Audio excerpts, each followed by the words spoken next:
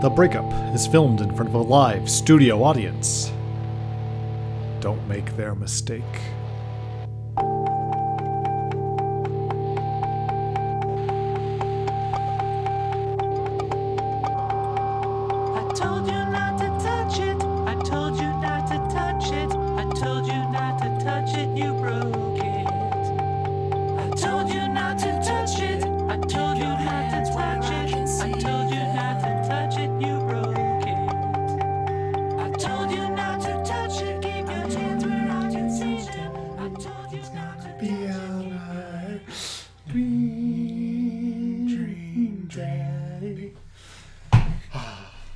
Good to see you. That's not fair. You're not allowed to start us. It's a cold open. No, I don't want it to be. I want a warm open. We're warming up. All right. It's toasty something degrees. All right. I'm probably sitting. It's actually cold today. It's actually really cold, and I wish you'd respect how cold it is today, for the first time in I think 3 months. Yes. Ew. He's judging my drinking habits. Shit, this shitty podcast is off to a shit start. Welcome. I thought we were just warming up. I don't know. It's jazz, baby. This is not jazz. I've seen jazz. I've played jazz. I've been jazz. I think I have definitely actually played jazz as opposed to you. I played saxophone. I stand corrected, actually. Then I thought you were full of shit. Yeah. Well, you know what? Fuck you. This is why we're not good friends. This is why we made this podcast, to be better friends to each other. To be worse friends by being better friends. This is the worst idea of all time. Nope. Nope. No infringing on better podcasts. This is The Breakup, featuring Sam and Jacob, two dumb people. Stupid men doing stupid things. We're not even I'm not even a third into this cider, and I already want to punch you.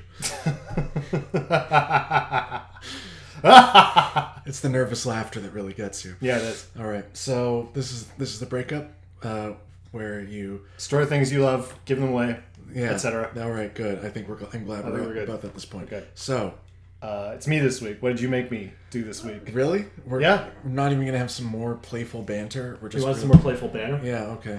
Okay, so Jacob's actually in the room with me this time. Yeah. Hi. You can tell because I don't sound like a robot. That is correct. Jacob is 100% humane. I have been made flesh by the dreams and wishes of. The blue fairy has granted his wish to be a real boy. Also, a dead cricket was involved, and I'd like to apologize to humanitarian efforts anywhere for killing a cricket to become a real human boy. Not because I personally have any connection with the cricket, but more just, I don't want a Tumblr war because of the things I've done today. You know, I actually don't think it's past Tumblr to get really mad about a cricket dying. And I'm a pretty hardcore. Oh no! My co-host is signaling me to cut off. We can't. No. No. Okay. All right. I'm gonna cut this out. What the hell did you do? What did I make you do? All right. All right. I'm supposed to say. I'm supposed to say it. What did you make me do this week? Actually, several weeks ago. Yeah. Sorry. What did I make you do? I made you play the exciting game experience of Game Grumps produced Dream Daddy. Dream Daddy. So, Sam, my boy. Would you like a summary of my experience? I would like you to summarize what this game is about. Okay. Because I've never played it before, apparently. Tell the viewers, listeners, the people, what is Dream Daddy? Dream Daddy is the story of a sad man named Jacob Wask. Dad, I slept with Robert! I hate you. I hate you. On the first night? First night. Didn't even hesitate. You were just like... Yeah. Jacob Wask's dad is a sad man who lost his wife and just needed he needed the touch of a human being. A greasy man in a leather jacket. I swear to God. I fucked him. You fucked him? Yes. Tell me everything. I would be kissing and telling. Tell me you owe this to me.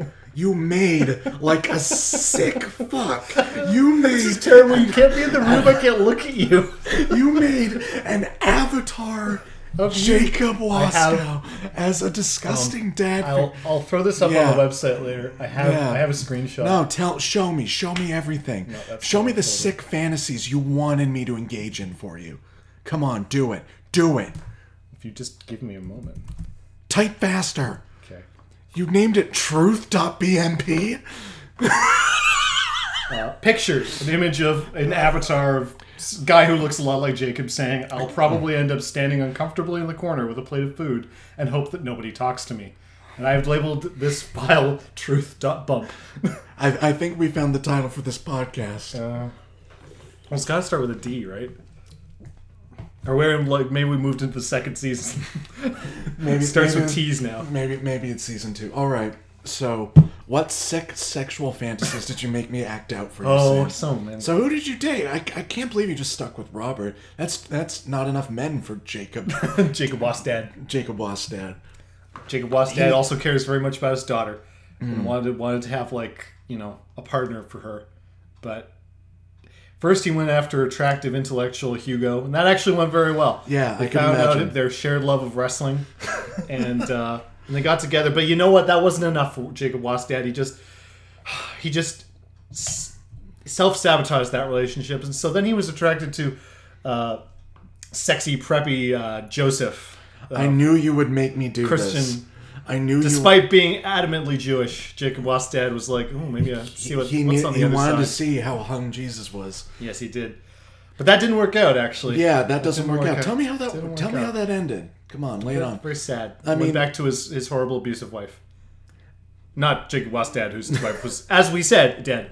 And then he was like, well, maybe I'll move on to. I need some more passion in my life. I'll move on to Brian. Brian, who is Oh like my God! Why do you choose the brings worst? brings out the best and the worst in Jacob Wastad. His burly self. Brian is literally Nick. Nick listens to this too. Hey, Nick. I guess we shouldn't use real people's names. Oh no, because- we've way past that with I- with enemy of the podcast and nothing more. Jesse Cal. I almost called him Jesse Waskow, which is like so. maybe that's a Other step than the too far. creepy sexual fetishism of you wanting me to have sex with all. Then I dated Matt, who was a really sweet guy. Oh my God! You just kept going. Just kept going. And then I tried to get the good ending with Joseph, but then I got really bored and I would put it away. Okay, here's a twist for you. There's no good ending for Joseph. What? No, it's not. There's no pinup? Okay. Well, you get the pinup at the I end. didn't get the pinup. Okay, so there's another ending where you also get a pinup, and it's still not a good ending because he still goes back to his wife. So, before I actually go into this, tell me, what did you think of... I really liked it, obviously. We sang the theme song twice. It was really charming, and it didn't overstay its welcome, like, fucking we won't talk about that one from the first 0th episode. Yeah. No, I just, it was really fun. Like, I had a lot of fun with it, and it had a good sense of humor, and I couldn't bring myself to give the daughter the bad ending. Every time I went through, I just gave her the good ending. Well, apparently, people were really mad that it wasn't easier to get the bad ending with her. Oh, is it kind of hard to get the bad ending? Well, it's more that as people are naturally empathetic creatures, you kind of figure out what works with her pretty early on.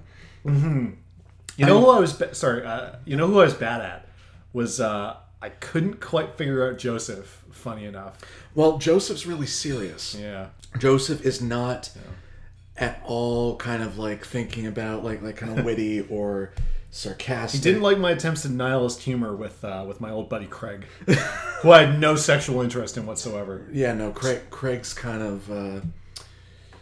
Craig's I'm kind into of, the preppy Christian blonde gods. he's kind of an Adonis in that way, which is why there's no good ending for him, I imagine. Oh, I'm so disappointed to know There's that. I want him to be There's happy. a hidden ending. I've heard about the hidden ending. Yes, Actually. I heard about alright. that before you signed the game. All right, so I guess we should talk about why I. Yeah, let's talk about this. Okay, Yeah. why I think that. Okay, this is going to get me in trouble with people who I think actually. We're already in trouble with the tumblers, so Okay, so well, this will get me more in trouble with Tumblr. I think this is the first video game that really focused on LGBTQ relationships that did it well. I feel like I'm not knowledgeable enough Yeah. to counter that point. But you feel like there's got to be something. Well, I was looking at Leighton Gray, Leighton Gray. I apologize if I pronounced her name wrong. She is a queer woman, and like, I wouldn't expect her to get it wrong, you know, like. Well, for me, it's just that a lot of the comparisons for LGBTQ relationships is BioWare. Oh yeah, And the things they do. Yeah. They're the people who are like, oh yeah, if you want that kind of experience of gender and sexuality experimentation and relationships and that sort of thing, you go to them. Mm-hmm. And I don't like when BioWare does it because I get this feeling of exploitation. Interesting. Which is not the reaction a lot of people have to BioWare doing. No, for people it's like look at these people who are like liberating the LGBTQ dialogue. Well, some people are like that, but a lot of other people are like joyless fucks who are like, oh no, gay people in my video games. Yeah, I mean, and I'm cool with that. And I've seen gay, lesbian characters in games that are really cool and interesting. But with BioWare, I've always just felt like, oh, this is weird and not... Like, it's either shoehorned in a way that doesn't quite make sense to me personally, or it feels like they're doing it just for the money. And I have no way to quantify that feeling, other than the fact that... We're going to get in so much trouble for this episode. They're going to kill me. Oh, man. Well, it's funny. I haven't played any BioWare video games, actually. But. Maybe I'll force... Well, actually, they're too long if we want to keep this to a week. Except for this last time. Yeah, we apologize. I've had things going on. You've been doing things. I'm going to plug that at the end of the show, actually. I know you are. I know you are. But yeah, no, it's fun. Okay, well, here's what I like about Dreams Daddy, but then I feel like I'm going to go kind of heavy. I like that they're... It's probably because like it came from a place of like a queer person making a queer video game, but like them being queer is not an issue. Like you can choose your avatar dad can be like he can be gay, he can be bi, like it doesn't matter. Nobody comments on it. Nobody, even like the Christian guy, that's not his issue. No, like, you know. Whereas with BioWare, it's just so center. Yeah. In a way that isn't driving any like discussion about it. It's just that like flashing like, look at this thing we have. Whereas with Dream Daddy, it's very natural. It's like actual human being relationships. Mm-hmm. Well, and what's interesting, and the counterpoint, I suppose, and I don't know if this is legit. They talk about sometimes in LGBT criticism, like when do you make a video game or a movie or whatever, and the people are gay, and that's incidental. It doesn't matter if they are gay or whatever, and that's fine. That's representation. They're gay, and it doesn't matter. Or is it something about like the LGBT experience? And I might say that Dream Daddy is not about the LGBT experience, because I mean, it's just because everyone's very accepting. It's very accepting. There's no discrimination. I didn't want them to be discriminatory. No, that'd be weird. So, I can't. What I'm awkwardly trying to get at is like, I guess there's an argument to be made that it could be kind of a shallow way of presenting it. Yeah, but I don't think it is. Like there's my devil's advocacy. I think it's actually really sweet, and I really enjoyed it. I like the dad humor, the stupid puns. I knew every time I did a pun, I knew I was going to get like, "Hi, hungry, I'm Dad." I swear all of those are written by Brian. I know that's not true, but I like to imagine it is. You know what I didn't? I should have done. I didn't actually look up what the mechanics of how you gain points and things, because there's like the dad rating and the daddy rating. I kind of could guess what that means. And I think our listening audience will probably guess what that means. Dad versus daddy. The only one I really knocked out of the park was Hugo. Hugo's an easy read. Well, I got the wrestling thing, and I felt pretty good about myself, and I wasn't sure if like, was this hard to? I feel like you're supposed to not go that route and like to try to press that out of him. Well, there's an intellectual character who likes professional wrestling. Yeah, there's your context. What a shocker! What a shocker! I felt real good about that. I was like, yeah, I learned something about my friend and future lover. And then it gets all kinky, and it's kind of like wrestling sex. Well, it's not that kinky. It's not that kinky. There was a lot less sex than that other visual novel you sent me. Yeah. No, there's I think Leather Daddy is the most explicit. Which one is that? Oh my god. You can spoil it for me. No, I've forgotten his name. Leather Daddy. Is it the vampire guy? No. The bad boy. Oh, Robert. Yeah. Jesus. Robert. Robert is the most... That scene is, I think, the most explicit. There's a lot of aftercare or morning after scenes. Oh, okay. Like, there's more of those. But Yeah. those are, sweet. I didn't go for the gothy guy. Because Really? I felt like that was too my type. That was Oh, no. I couldn't. That has such a good twist. And, it's like, it's not what Jacob Wastad would do. That is exactly what Jacob Wastad would do. Speaking as Jacob Wastad, you know nothing about me.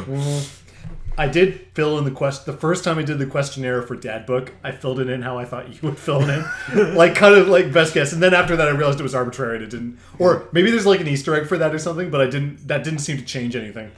Yeah. Maybe it affects how the dates go. Maybe, God. I regret we didn't get more of these for ourselves. So, I guess it's time to talk about food. Secret Ending. So, Which was somewhat controversial. it was it?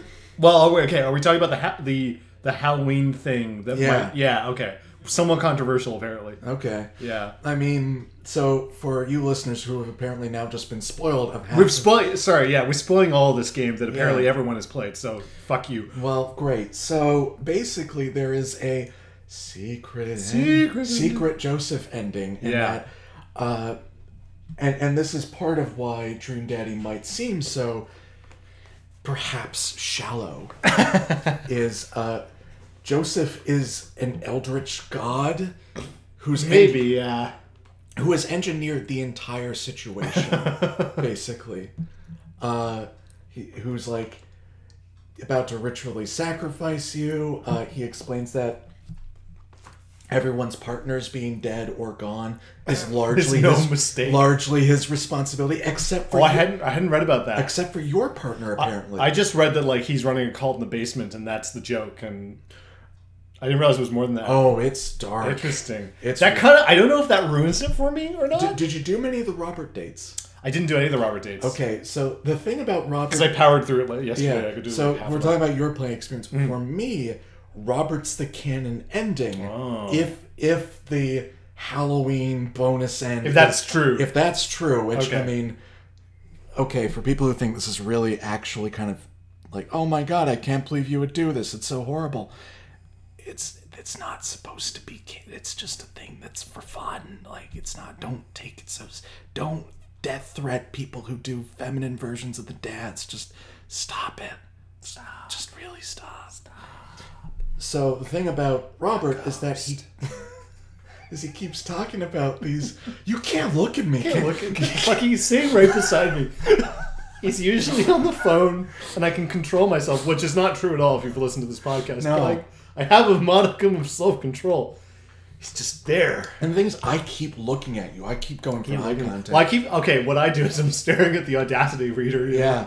All right, continue. So, the thing about Robert is that he talks a lot about, like, paranormal activity shit. Like, does he? There's ghosts and, like, oh man. But a common thing that comes up in a few datelines is, like, what's the name of the town that they're in? Maple Bay. The Maple Bay Snatcher.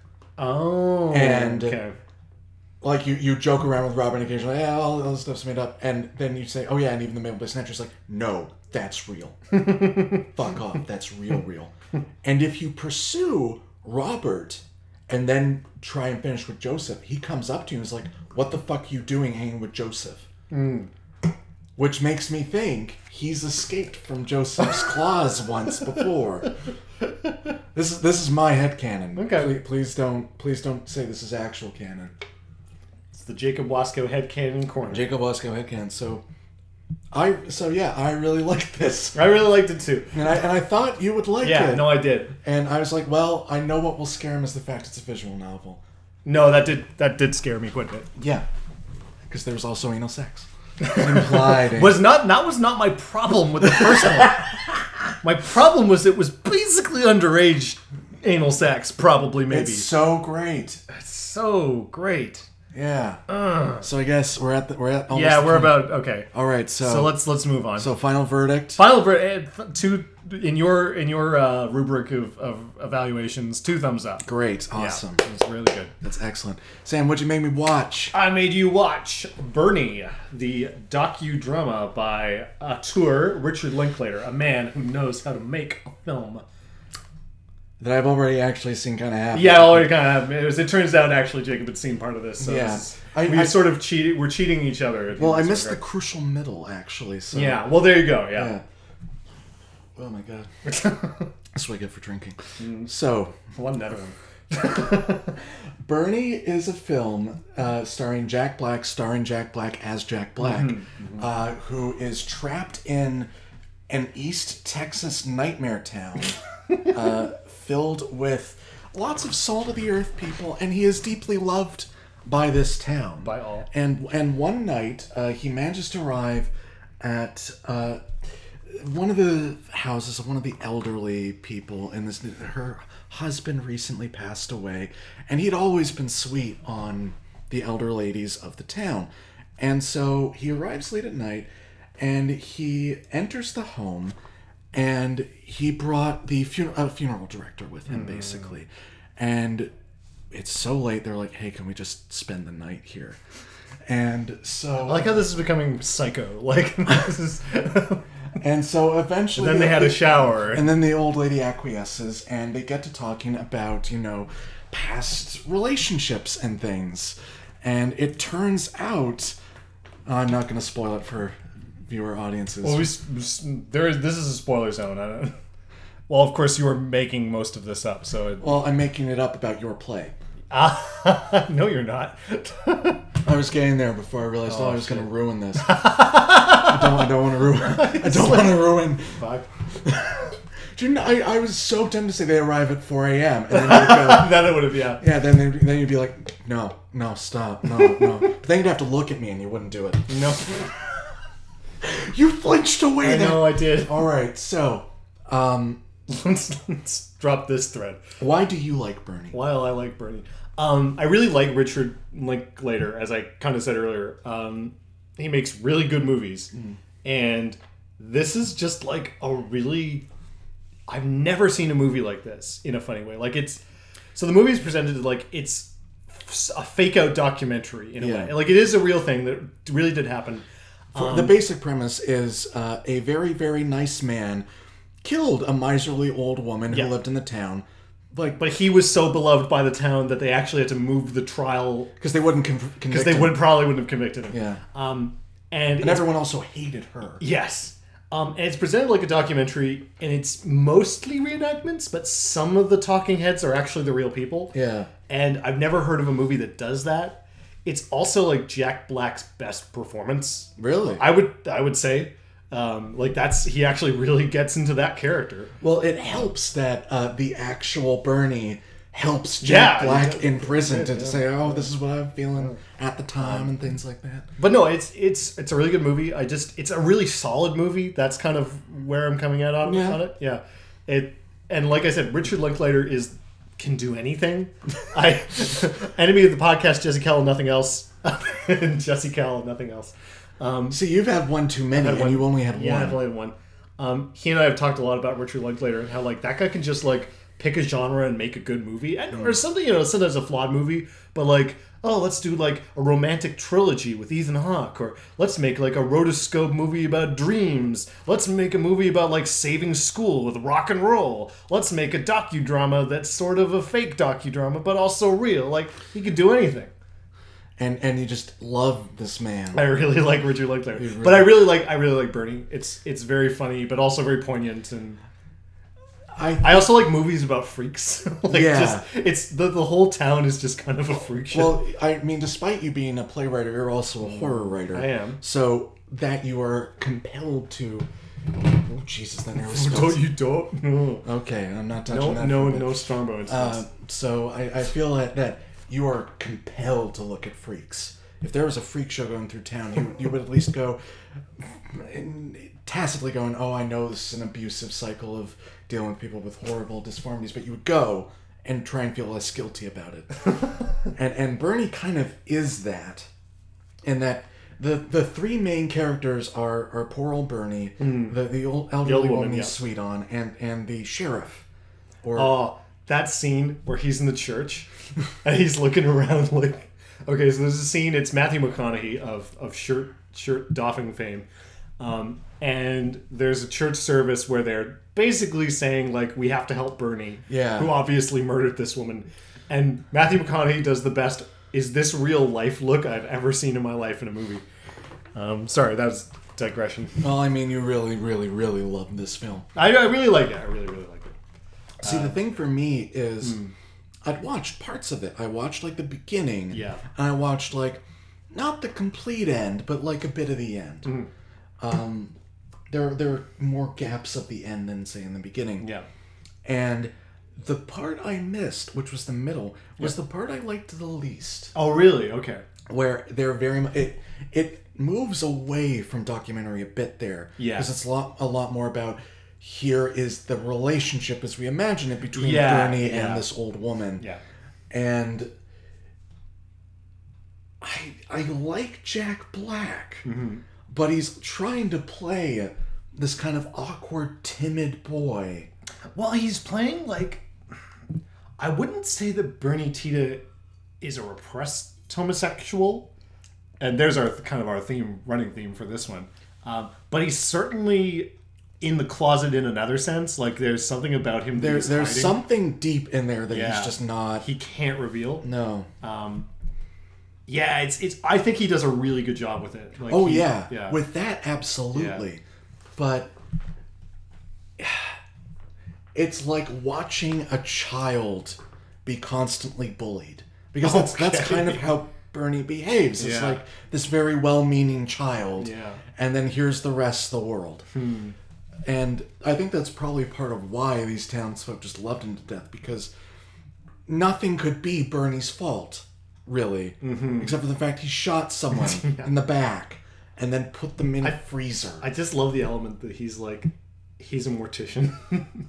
That just adds that opening scene where he's doing a lecture. Yeah, it's beautiful. Yeah, you know what? This may be something you get to watch later on in the podcast. I think it might be a little advanced for right now, but it reminded me a lot of the films of Errol Morris.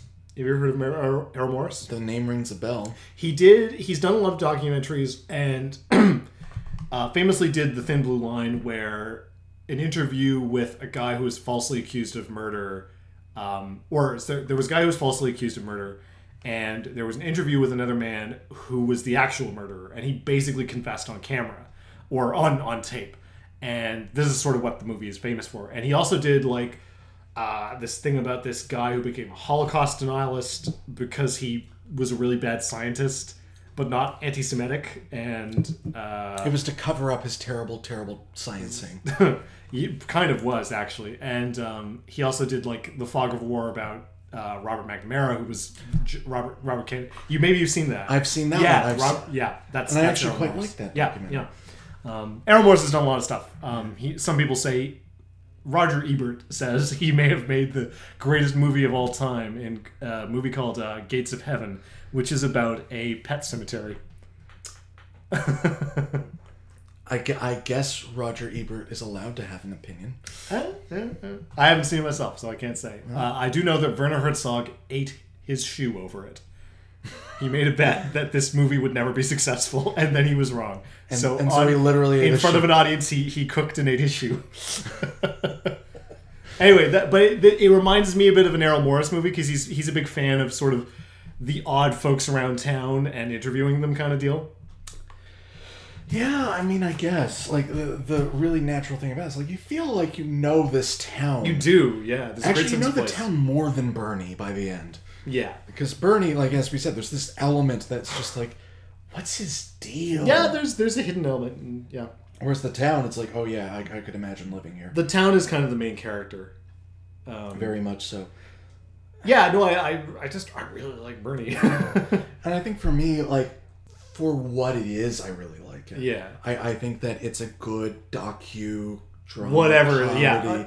Indefinable. But that it is so indefinable. I feel like now that I'm thinking about the McNamara documentary and really liking that documentary, this is so good. It's a great documentary. Yeah, but I think for Bernie, I really like Yeah, it. yeah. I'm just struggling to think of like. There's something kind of. There's something missing. It's like there's. No, you know what? Fuck it. I'm gonna get off my high horse. Oh shit! I just really like it. You heard it here first, folks. I'm just gonna get down to the earth and just be like, I like it. All right. I like it. I would give it 2 thumbs up as well. Give it 2 thumbs. That's actually my first 2 thumbs up. That is your first 2 thumbs up. Well, previously the record holder was Slings and Arrows, which was like a thumb and a half. Yeah, a thumb and a quarter. First time, two thumbs. It's kind of cheating because you'd sort of seen it before. Yeah. And you kind of knew where you're going. But it's also cheating that I had expressed to you when I watched it, oh, I really like this. That is true. That is true. Maybe it's Punishment Game. Well, here's the thing, though. I watched it with my mom. You did, but we were allowed to do that. We had to talk about it afterwards, though. What did she think of it? She thought it was just weird. Yeah, I'm not surprised. That's the thing with me and my mother is I show her these things and she's like, "Why? I don't get this, Jacob. Why? Like she thought it was kind of stupendous. Yeah. And sort of awesome in the traditional sense of the word, but it was just kind of like, really? I'll never forget. We walked in. She was watching a movie. It was The Island, which is the ripoff of that terrible clone movie that Mystery Science Theater did.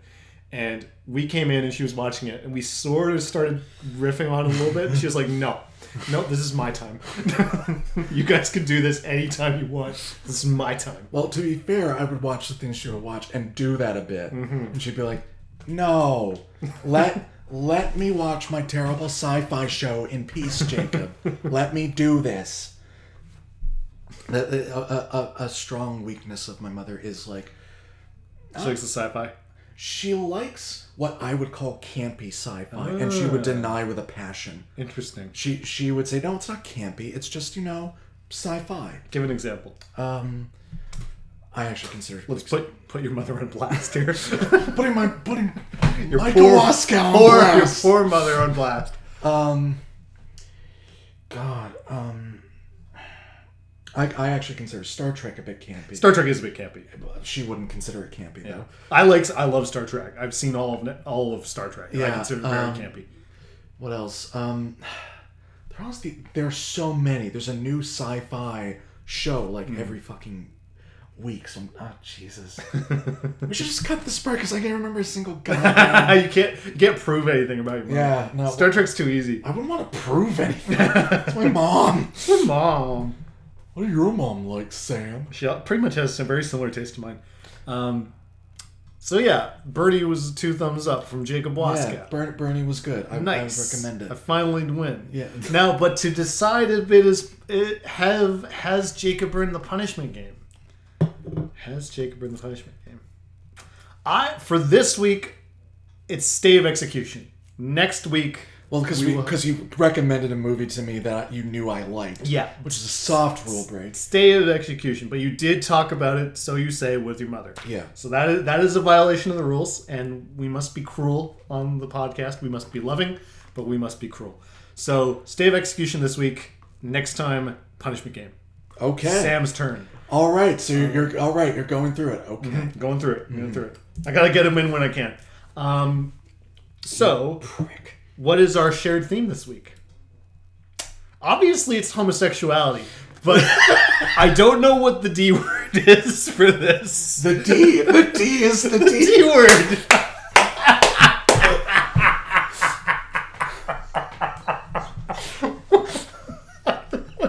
Too hard. The D, obviously. Okay, that's done. Do you need a minute? No, I'm good. Do you need the D? Oh. Well, that was easier than I thought it would be. Well, you usually are like, "What's the theme?" and then I say it, and you just burst into hysterics. Well, usually we're really good at this. Actually, we've only really struggled on one of them.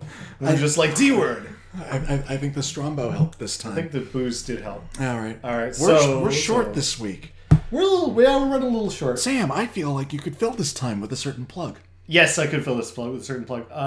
So if any of you happen to be in Vancouver and you're not like my close friends that I'm forcing to see this on Facebook. I hate to tell you this, Sam, but most of our close friends are the people who are listening to this. Yeah, most of our close friends. If you are in Vancouver and you like theater, I am doing a play at the Vancouver Fringe Festival till, let's see, the 16th, which is the day before my birthday. So if you want to give me a birthday present, you will come see my play, Adult Company. I co-wrote it with a good friend of mine from Vancouver Island, Jessica Shocked. I said the title of the play. God, I have had too much drink, and it was only one. My play is Adult Company. The name is Adult Company. Thank you. I'm sure I already said it. It is running until the 16th of September, and you can get tickets online or at the door or wherever, and you can come say hi to me. Don't though. Don't do that. No. But yeah, if he you want, he will actually abandon you to hang out with the actors instead. I'm too I'm too good for you. I was a little wounded. I was really hungry. I know. I was so hungry. I know. I didn't end up hanging out with them anyway. I know. I was just a little. I understood. I was a little hurt. Jacob came to see the play. So if gave you're better than Jacob Waskow, come see my play. I gave $100 this play. Jacob Waskow came $100 to our play, and all he got was because I love you, Sam. Because you're my friend. All I got was a comp ticket. Prick. Anyway, that's the end of plug. Come see my play. All right. So yeah, I think that kind of wraps it up. We did this. It was a tight episode. This was tight. It was tight. Do we have more things to fill it in? Do you have any plugs? Sam, you know I don't have a life. You don't. I know. I'm a graduate student. I'm lucky if I eat tomorrow. Well, we should probably give each other our things, our assignments for next time. Yeah. Oh, yeah. That's right. We should. That is part of the show. So, all right. All right. So, what do you got for me? All right. I always want you to go first. All right. So, Sam. Yes. When we began this project, I said I was going to train you. Train you. Okay. And this is part 2. This is a movie this time. My body is ready. This is a movie this time, so it's not. You don't have to watch a whole series of some. Please no. You are going to watch 2009's Red Line, the movie. I have not heard of this at all, and I have no expectations. There's a musical cue. I really want you to play. We're going to do it next time. I know we will. We'll do it next time. We will do the musical cue next time. You know I'm all about. You're going to watch this movie. You may not like it. Okay. There will be problems. I'm 90. No, I'm 100% certain you'll go, I don't like how they did this, and I'll go, I know, Sam. That's just how shitty this genre is, and we'll have to move on from there. Okay. But that's your assignment. 2009's Red Line. This one I'm going in on like nothing. I know nothing about this. Good. I just have to look up the year of what my thing is because it's more interesting that way. I think it's actually. I thought you were just going to end that. It's more interesting. It's more interesting than your recommendation, It's a better recommendation. My Ponzi shit is better than your lowbrow shit. Red Line is not there lowbrow. All right, Jacob. For your next assignment, you will be watching 1974 Roman Polanski's Chinatown. Oh, cool! One of my favorite movies. I know that you like shitty mysteries, and this seems like King's shitty mystery. Here's the question. Do you know the twist? No, I know not. I only know the title of Perfect. All right. And the ending scene of just like it's Chinatown. Yeah, it's Chinatown, Jake. Yeah. Perfect. All right. So we have our assignments. Yeah. So yeah, we have to end on our final thought. We have to. One of us has to fall into hysterics, and unfortunately, it was when you said the D word. You're still just like I'm pretty happy with that.